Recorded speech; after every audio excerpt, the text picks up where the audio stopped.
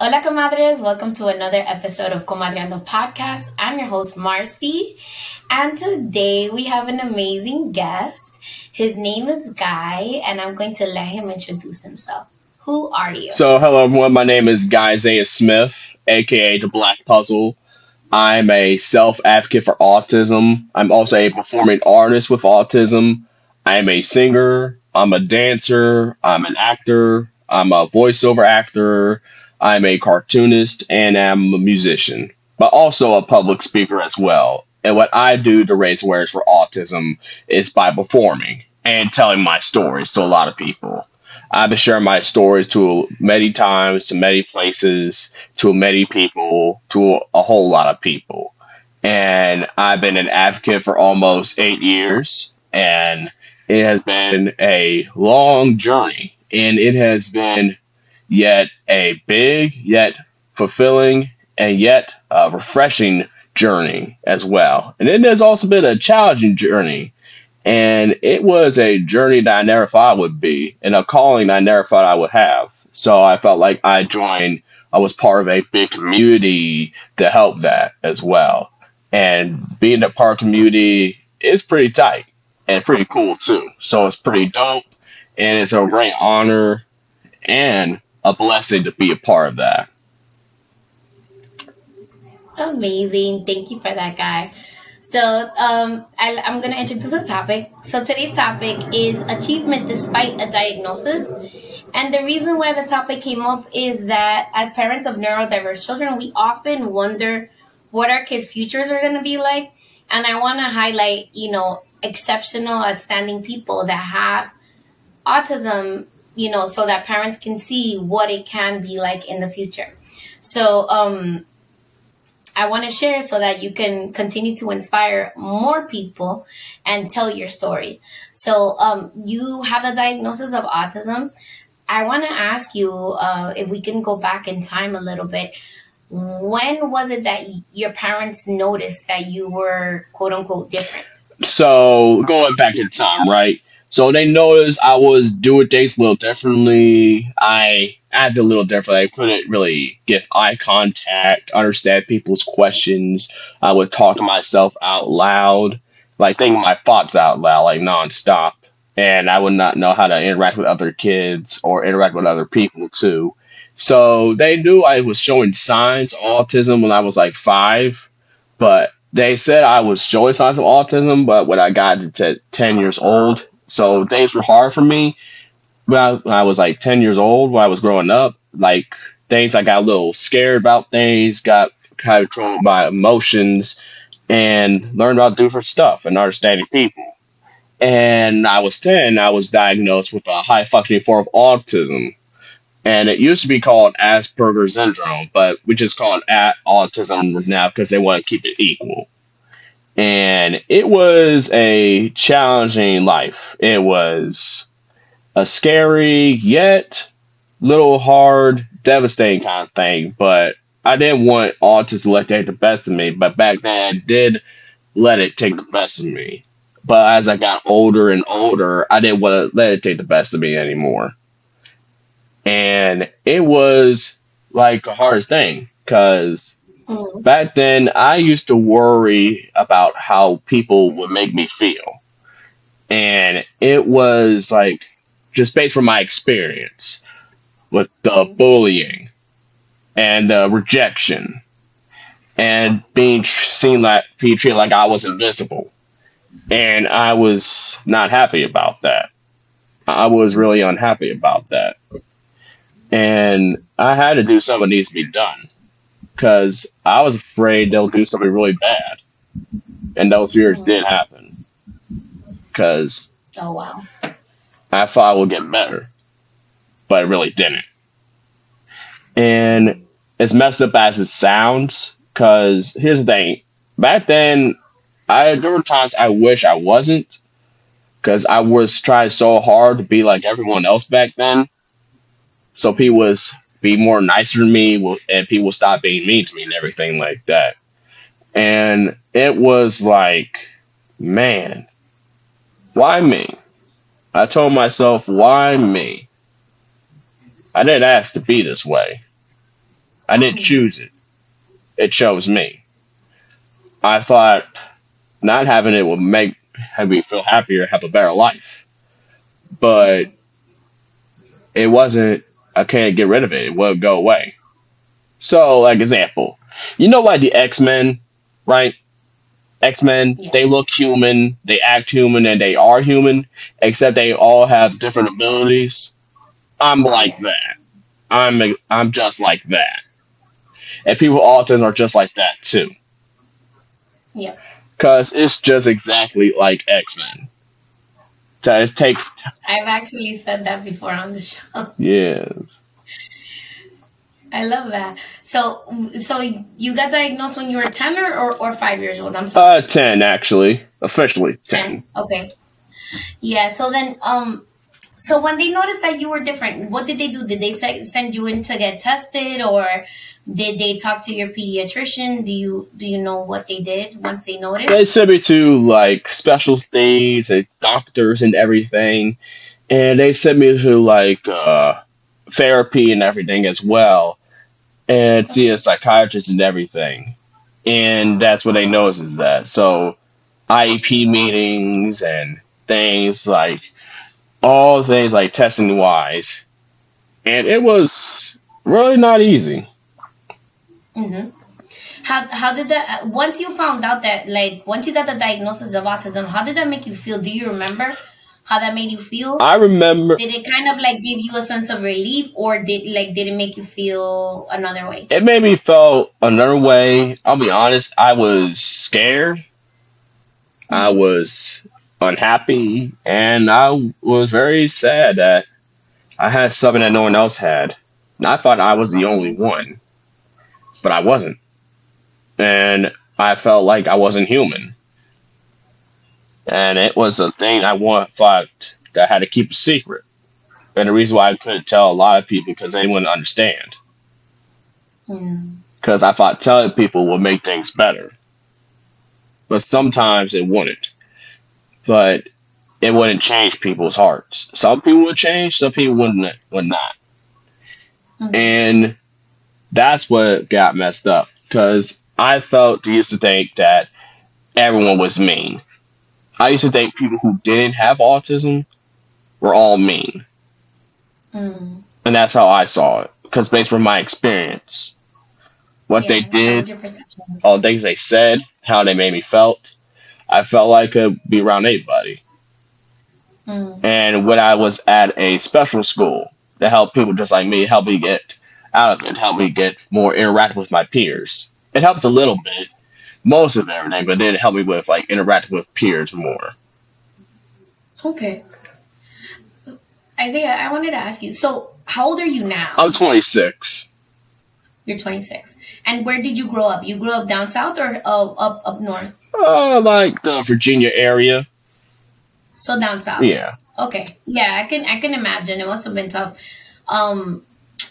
So, okay, once you had the diagnosis with your family, did you feel like you were supported or that they understood? Because I know as people of color, sometimes it's hard understanding when someone is different than everybody else in the family. So how was the support from your family once you got the diagnosis towards your parents and towards you as well? I felt like they were very supportive. They didn't judge me or anything, but they want me to help me interact with other people and to not worry about what other people think and still be me. And don't worry about the jerkheads. Don't worry about the mean people. Just be you. And when they tell both sides of my family, they accept me for who I am. They both do. My mom's side of the family, my dad's side of the family too. I love that. Do you have other family members that are autistic, or is just you for now that you know? Just me. Okay. All right. So tell me, okay, so was the situation when you were getting bullied and treated badly, is that what made you go into self-advocacy to help other people? Yes, it was. Because people made me felt the way. They kept saying mean stuff to me. They were saying I was bullied for crying. Because they thought it was funny to them. So I was bullied for crying. bullied for my That's messed up. emotions, my fears. I was bullied for that. I'm sorry you went through that. Yeah. But how was the support in the school though? Because like I know kids can be. I'm a teacher. I'm a special education teacher. I know kids can be super super mean. But your teachers in the school, were they supportive of you? Did they defend you? How did you feel supported in the school that you were at? So the school, they have supported me a lot. That special school, they understood everything, but they taught me a lot. They taught me how to control my fears, to get over those silly fears, help me get over my uncomfortable things. They help me get over my emotions. They help me towards that Mm-hmm. and help me control those emotions too. Help me control those negative things. Mm-hmm. You know, one of the posts that you made on your account really touched me. Where you were talking about how you were suffering from depression and anxiety last year, and that you have been able to help yourself and work through it. How did you like? What made you notice that you were not feeling 100% like that? You were feeling like yourself. Well, it was some like a high school. They were having a little chat. I knew they were saying some stuff that I didn't like to see about me, saying like I didn't get along, people weren't gonna be scared of him or the other person I went to high school with. And Mm-hmm. it hit me. And I was looking back to, I mean, high school was okay. I mean, I did go to homecoming court. I was in homecoming court. I did all the things I wanted to do, and being on theater, got honor rolls, and graduated from high school with an honors graduate. But still, I felt like people weren't being very nice. And Okay. back when I was out of that special school, it started all in middle school. And my origin story starts there. People weren't very nice to me because I didn't want to do anything with anybody because I was afraid to show off. And I was afraid it eventually happened. And I was afraid they'll do something more mean stuff. And I felt like that was a mistake I made. Mm-hmm. But I felt like it was a time thing that would help me get out. But the biggest mistake I made was telling them I had autism back then. Oh. But I didn't know if they would be nicer to me or not. And some people knew I had it, but they continued to be mean to me about it. So wait, you didn't tell them that you were autistic back then? And I thought it made it worse if they didn't stop. They thought it was a joke to them. Mm. And it was not a joke. It's a serious thing. It's something that I should be punished for or be ashamed of, and not to be treated badly for. I agree.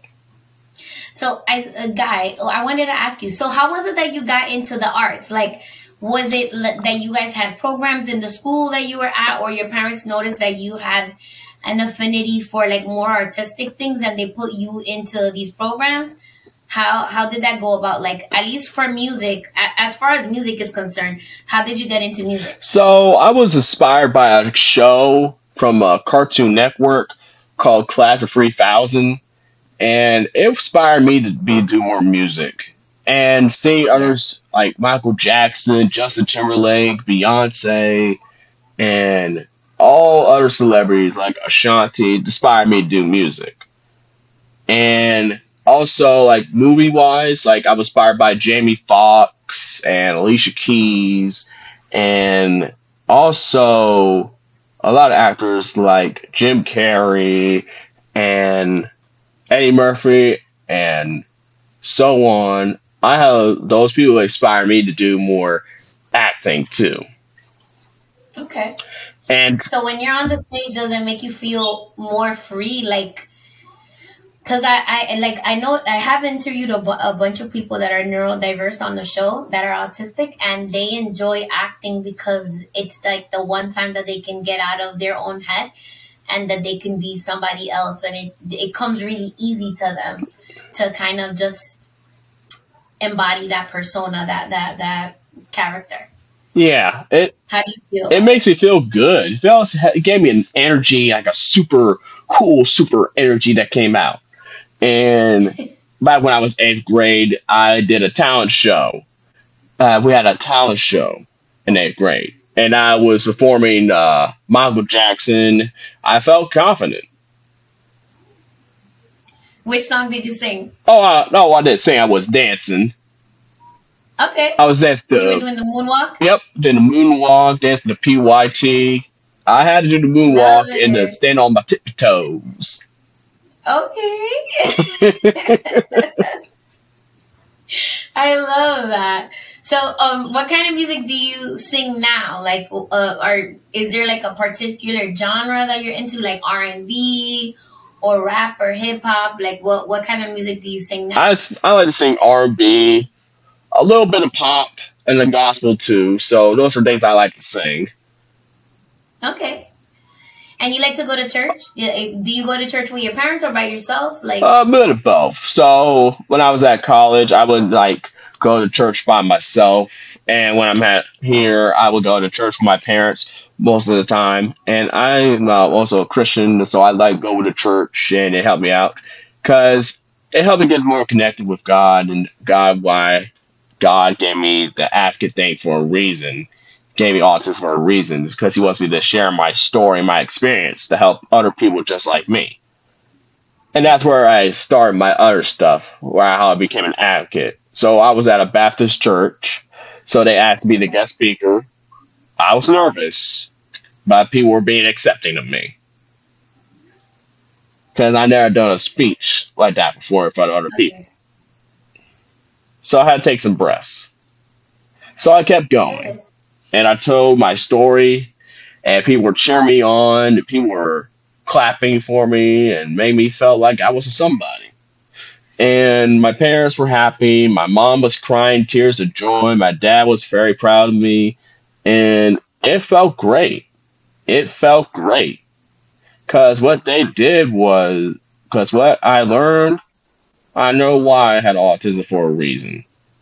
To be that voice. To be that inspiration, to be that advocate. But that was just the beginning.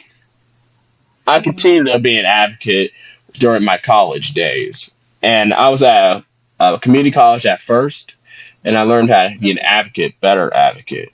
And next year, when I transferred to a 4-year college, so that's where I became a big, big advocate for autism. So I wanted to put together an Autism Awareness Month program to help raise awareness for autism. And by doing that, I shared my story to 400 people that came to my program. 400 people. Cheering, crying, laughing, and sharing. It was a great experience. And I didn't expect that many people. I did. And at the same time, but that was a big support I had. Really big support I had. And that was like the best turnout I ever had. The best turnout. And it was a strange, yet but refreshing, but fulfilling thing that I ever experienced. And after that, I found my calling. I kept doing the same thing. I continued to raise awareness for autism. I got to do things I wanted to do. I got more confident in singing and dancing. Still did some acting and did more things and won a pageant and did finish my major and my minor. I finished college and got my bachelor's degree. What was your major in college? Graphic design, and my minor was theater. Okay, good. I can kind of see that you're like artistic in the sense that you like even your shirt is like very like people. Okay, so for the people that are not seeing the YouTube video, Guy has this beautiful kind of like abstract art kind of shirt on. It's very colorful. It's very nice. So I can see that. Like I can see the graphic design. Like how your affinity for graphic design. I love that. So. What makes you feel like what are some of your favorite things to do, like besides singing and dancing? Like what gives you like joy in your heart? I like talking to friends and hang out with family and driving my car and working out And they my one of my favorite places. I love Italian food, so Italian food is my favorite. Yeah. What's your favorite thing to eat in their Italian restaurant? Like little noodles, little spaghetti, some little garlic Okay. knots, and pizza, Okay. That sounds and some good. chicken So parmesan. Oh yes. nice. So wait, Guy, do you date right now? Are you dating or you haven't started dating yet? Not yet, but I am planning to date again. I have dated a few times, and it's time for me to start dating again. And it's fine being been in a relationship with a beautiful lady, and who will accept me for who I am, and I'll accept her for who she is, if she'll see me for who I am. And that also brings my point. So it can be hard for people with autism to be in relationships. Sometimes it is, sometimes it's not. And Hmm. I think it's because like it's hard for people to understand that. And Yeah. it's just hard to know how to interact with us. But it's time we just gotta push through that. And don't see us as the label. See it as people. And I think like I feel like being in a relationship will make me feel better. Cause Hmm. it will make me feel like me. And it'll help me get more positive again. And I think it will help a lot. Cause like from the movie Shrek, I felt the kind of same thing he felt. Like he felt like he was outcast, like because he was an ogre. And people were scared of Hmm. him. And people were judging him before he gets to know him. And when he said the line, people take one good look at me and go, ah, help, run, a big, stupid, ugly ogre. They judge you before getting to know me. And that's why he was better off being alone. But he Hmm. had a friend, Donkey. He said, when I met him, he was a big, stupid, ugly ogre because he wanted to be his friend. Hmm. Because he saw him, because he cared about him. He didn't see him as a label. He saw it from him. Hmm. And when we got to meet Fiona, she saw him for him. And Shrek told her how she felt, how he felt about her. And Fiona was thought the same thing too, because she was part ogre, and she was cast by a spell, and she was afraid that Hmm. people would see her scared. But Shrek didn't, and let him know that she is beautiful for who she is. And over the years, they had some hard complications and been accepted. And Shrek, at his final movie, because he felt like things weren't going his way anymore when he Hmm. rescued Fiona from the tower. So he felt like he learned that it wasn't him that he, but it wasn't him that Fiona that he rescued Fiona from the tower. It was Fiona that rescued him from that tower that day because she made him feel like he was him. I love that perspective. That's awesome. Um, so what you said you have dated Yeah, before. What has been like your longest relationship? I think it was a kind of complicated relationship. Okay. It was, In what sense? let's say, long distance, I guess. So I Okay. thought I liked this person. I thought they liked me, I guess, but it was kind of hard, well, because like social this long distance stuff. Because I know like we know each other for a long time. We talked a lot, but I felt like it was time to move on. But I still care about that person. That person still cares about me. But Oh, okay. it was hard. But I felt like we should stay as friends, and it's hard. Where do they live? They live in another state or in Virginia but like in another Like town? in another town. So yeah, but they also helped me a lot. I also helped them a lot too, and Okay. it was just like that. But I think being in a new relationship will make me feel better in a new relationship. Yeah. So the what I was gonna say is that loving yourself, because I can tell that you like really care about yourself. So loving yourself is like the first step to like finding somebody that's gonna appreciate you for you.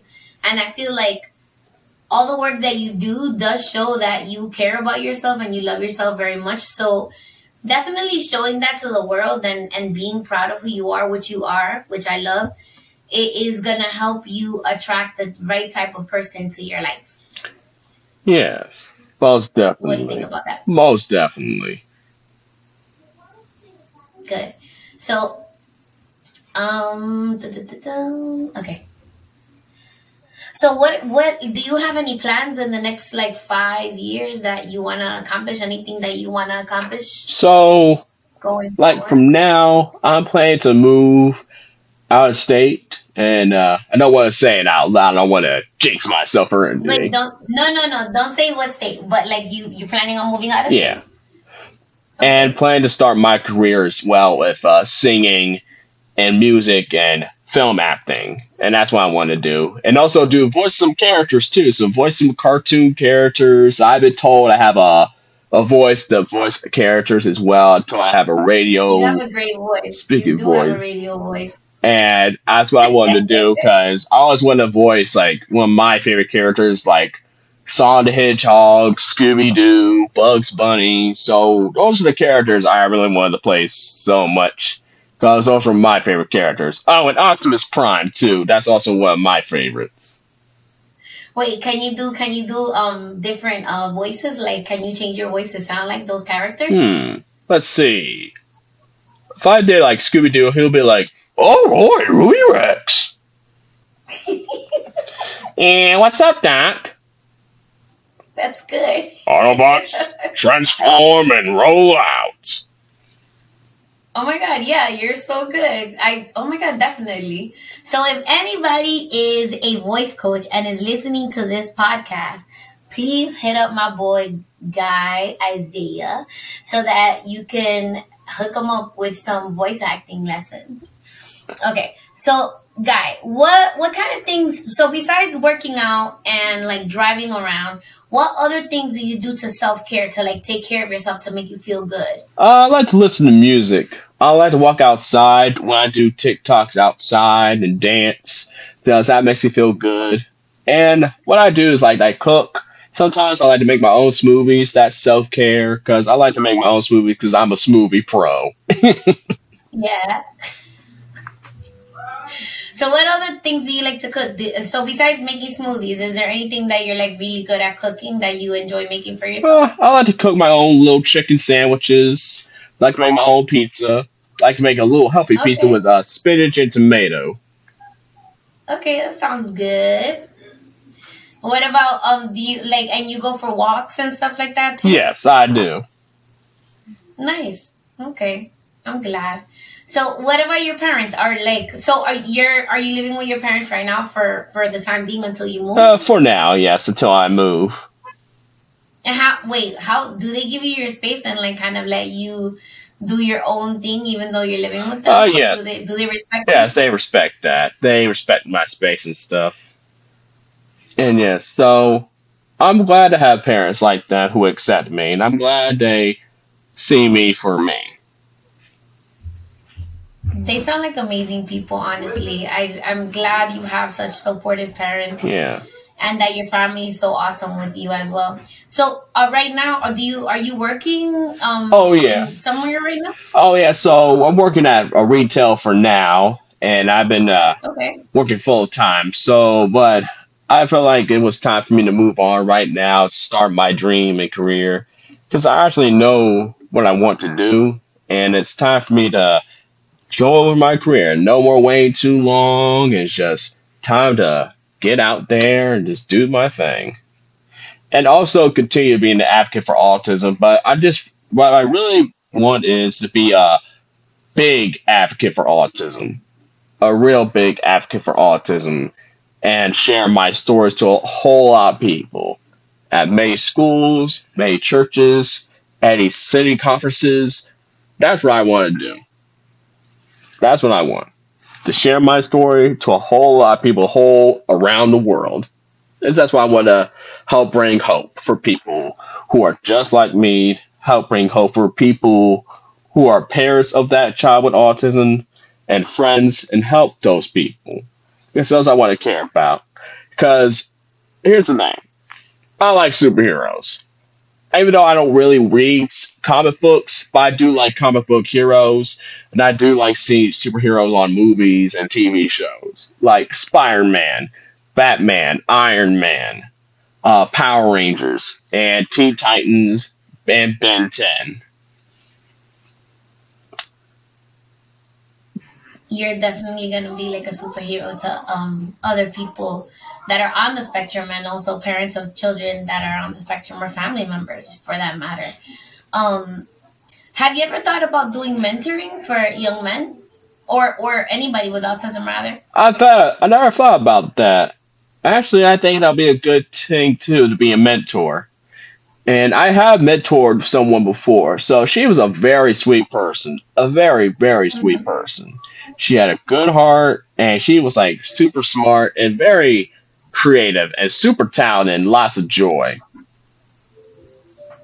That sounds good. I'm gonna connect you with an organization. So the name of the organization is The Color of Autism, and they have this program where they connect mentors with people that need mentoring. So I'm gonna send them your information so that they can reach out to you, because they're really amazing and they're trying to change the what people see as autistic in the media, because a lot of the time it's like little white boys, but they don't really show people of color with autism. And then having you, and you're so amazing, I think that would just be even better for them. And yeah. And also, for thing I forgot to mention, like, sometimes the past can hurt. And sometimes it was hard for me to let go of the past. But there's one thing I learned. Things that happened in the past happen for a reason. Because that's an origin story. You use that past as a story to help inspire people, to help change people, to help open their hearts, to help them become better people. And that's what I believe, to bring hope and make a change and make a difference. Because supporting people with autism will make you a better person. I love that, Isaiah. I mean, Guy, Yeah. sorry. So, so I wanna ask you one last question, and that's gonna be, what are some tips that you would give to the parents of children who are neurodiverse, or children that are on the spectrum? Like, what would you tell their parents? Like, what would you wish that your parents knew when you were growing up? Like, what would you tell these parents so that they can help their kids in the future? I would say don't see them as their label. See them as people. Be there for them. Talk to the schools, talk to the educators, talk to anyone who has no may not know about autism very well, and other kids with kids parents to help you more aware of that. And don't treat the kids like a label. Treat them as people first. And also, don't underestimate your child. Don't give up on your child. That you need to believe in them and care for them and help them reach their full potential. And there was an episode where I referenced, because that was a little bit of a line from a episode on the Proud Family Loud and the Proud. They have an autistic character with Kessel Guest Hot Ross and Pete playing the doctor. Yeah. I forgot the name. So I think it was Dr. Loud.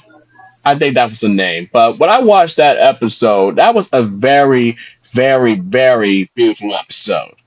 So I did a reaction video on that episode on my TikTok page. And it meant a lot to me. It meant a lot to me. And if you have not had seen that episode yet, please check it out. Please check that episode out. Because it touched a lot of people's hearts. And that's where I want to go right there. So accept your child for who they are. And song from Lloyd, True. This is me, so please accept me for who I am. And please accept for what I do. I'm just doing everything I can, and all I want to be is true. And Lizzo, in case somebody told you today, you're special. And here's a little quote I like to use, my personal quote. When times are hard, you must never give up. Thank you, Guy. That was so awesome. So tell the audience members, the comadres, where they can find you in your socials. Like, what are your social media handles? And like, give us your TikTok and Instagram and all of that. So where can we find you? My TikTok is the Black Puzzle. And the reason why I call myself that, because the Black Puzzle means like I was inspired by Black heroes and Black idols as well. The puzzle represents connection, to help connect people with autism to other people who may not understand it, bring connection. That's what I use that for. So on TikTok, the Black Puzzle. And people can also find me on Instagram, the official Black Puzzle. Awesome. And I'm going to end the episode how I always end it, which is follow me at Comadreando Pod. And if you have any questions at all, please feel free to send me a Comadre-Gram via email at Marcy@Comadreandopod.com or slide up into my DMs. Please visit our website, www.comadreandopod.com, to read our latest blog post, find out about future events, and get your official Comadre merch. Thank you for spending time with your compadres. Guy, guess what? You're officially a compadre of the show. Awesome. Congratulations. Thank you. All right, guys. Thank you so much. And I'll see you guys soon. Bye. See you later.